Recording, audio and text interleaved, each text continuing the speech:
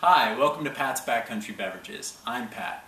Today we're going to guide you through our step-by-step demo of how to use your Carbonator bottle. We recommend that you watch this video from start to finish to get an overview of the process, then watch it a second time when you're ready to follow along with your Carbonator. Feel free to hit pause whenever you need to, and let's get started. Make sure you've got your ABCs ready to go. A for activator, B for beverage concentrate, and C for carbonator. You'll also want to make sure that you've got a supply of cold water on hand. I'm going to grab a bottle of chilled water from the refrigerator here. Of course, if you're in the backcountry, you want to make sure that you filtered this water first or sterilized it so that it's safe to drink. The carbonation sequence is broken into three basic steps: load, mix, and carbonate. So we're going to load the carbonator with activator powder and water. So we'll take our water, add at least 6 ounces of water to the water bottle, attach the cap,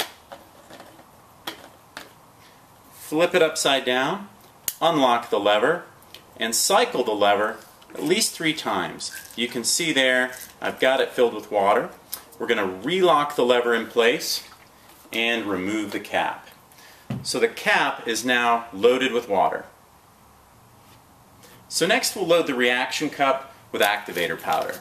So take the packet of activator, give it a quick shake, get all the powder to the bottom, tear it open, fold it in half, and dump it into the reaction cup.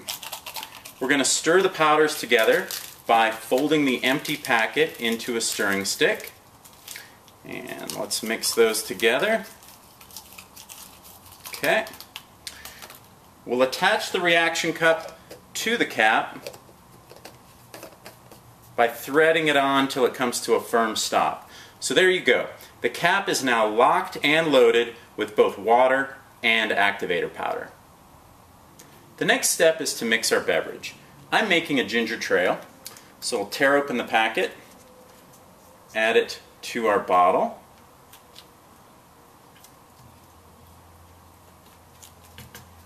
We'll add more cold water to the bottle, filling it up to the 16-ounce mark. Make sure you don't go past the maximum fill volume line when you do this. We'll attach our cap onto the bottle, nice and snug, and there you go. Step 2, mixing our beverage, is now complete. Alright, so it's time to carbonate our beverage. These next several steps need to be timed appropriately. So before you proceed, be sure you're comfortable with them. Here we go. Grab the carbonator with your right hand, index finger through the carabiner loop. We're going to unlock the lever and cycle it up and down 3 times to start the effervescent reaction. Hold the lever down for 2 seconds and shake, lift the lever. Hold it down for 2 seconds, shake, lift the lever. We're going to repeat this process of holding the lever down and shaking, followed by lifting the lever, for about 1 minute.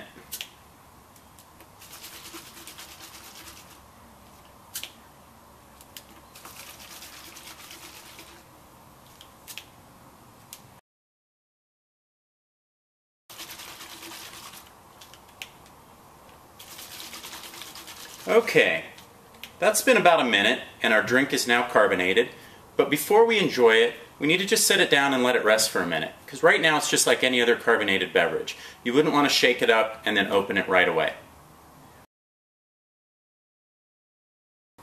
Okay, so we've let it rest for a minute now. So let's lock the lever down, crack it open slowly, pausing as we go to allow the pressure to escape, remove the cap completely, and enjoy our freshly carbonated beverage.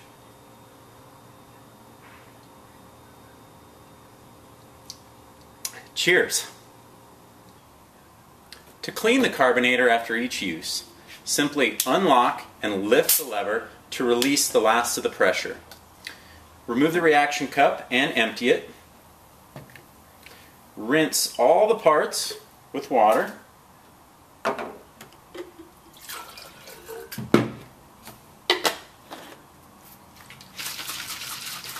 And then cycle some water through the cap. Make sure you leave the cap empty.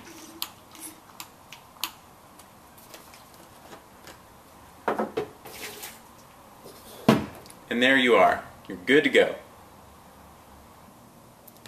For detailed information regarding each of the steps I just demoed, please consult the instruction manual that came with your carbonator. On behalf of all of us here at Pat's Backcountry Beverages, thank you and drink resourcefully.